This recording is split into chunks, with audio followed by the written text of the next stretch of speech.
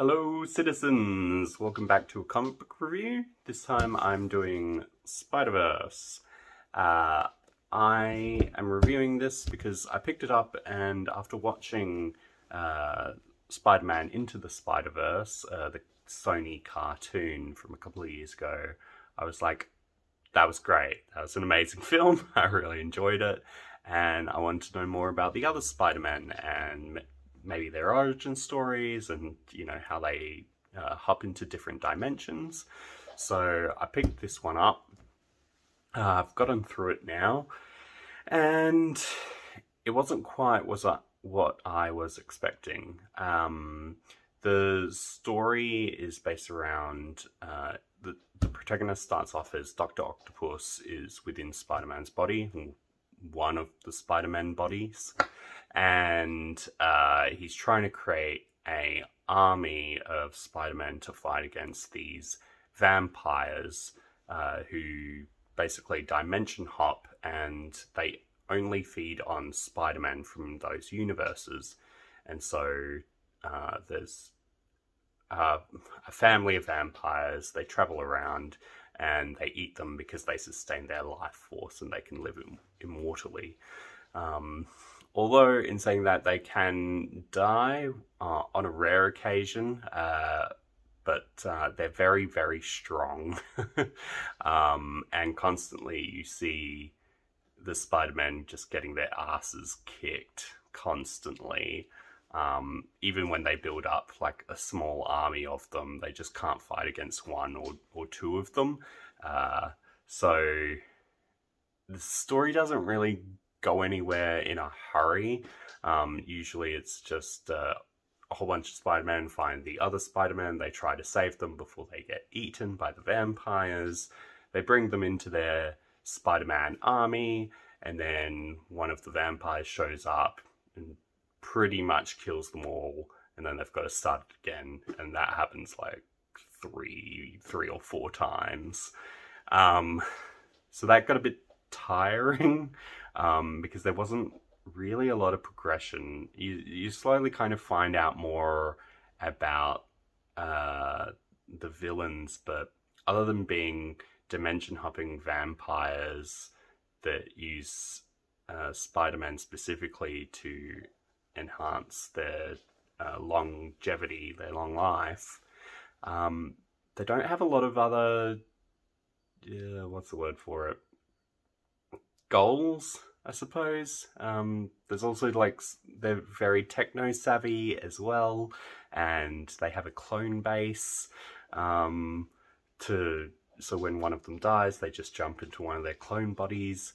But other than just killing off all of them, there's not really a lot else to them. So as villains, I felt they were pretty bland and just a bit boring. I was really hoping there'd be something more to them, or, you know, they were just evil for evil's sake. The Spider-Men were interesting, however, because you see a whole bunch of different ones, like they obviously just give the artists, you know, just a random concept and create a robot Cyberman, sorry, not Cyberman, a robot Spider-Man, and, you know, go with it. So you get a whole bunch of different versions of Spider-Man, which I think are really cool and really interesting from at least an artistic point of view. But you don't hear any of their backstories other than maybe like 2 or 3 lines saying where they're from, which universe, and maybe if they've got a special power or something like that.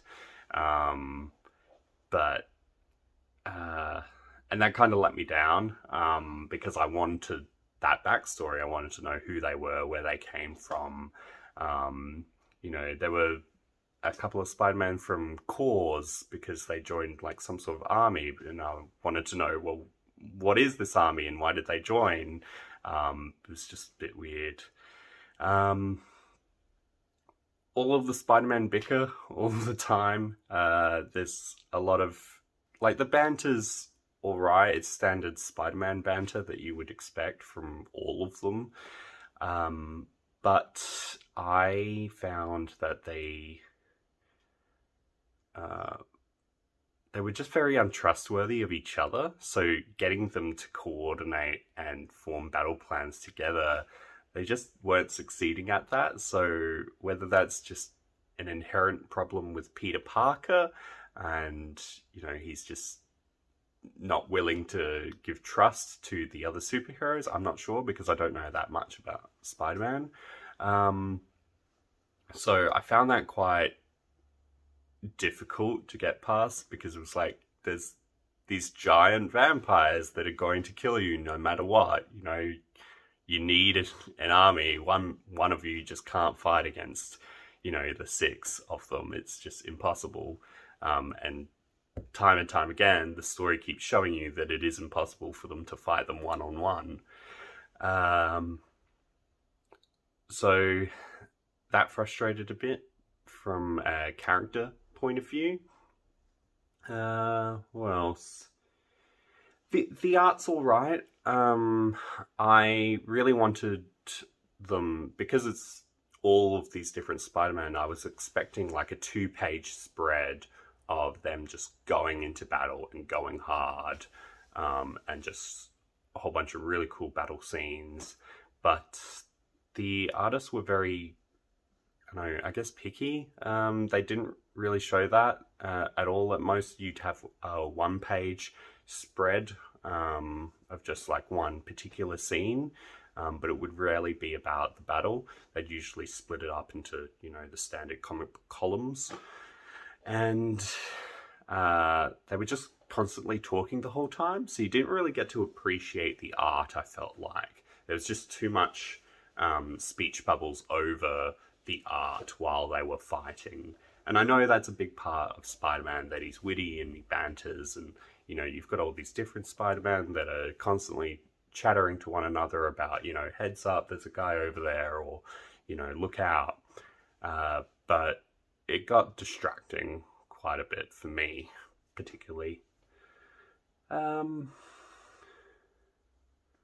Yeah, so it was... Look, it was an interesting comic. It ends a little bit lamely. I'll say one of the vampires turns against the other vampires for some reason or other. It's hard to remember, really. But there wasn't like a major impact that this comic book made for me. So a little bit disappointed, but, you know, it was still interesting to see all of the different, like, Gwen Stacy's and different Peter Parkers and Otto Octavius and Spider-Man's body, all of that. So there are some, like, bits that are kind of interesting, but I wouldn't say it's a memorable comic. For me personally, I'd probably give it around a 7 out of 10. So hope that helps, and I'll see you next time.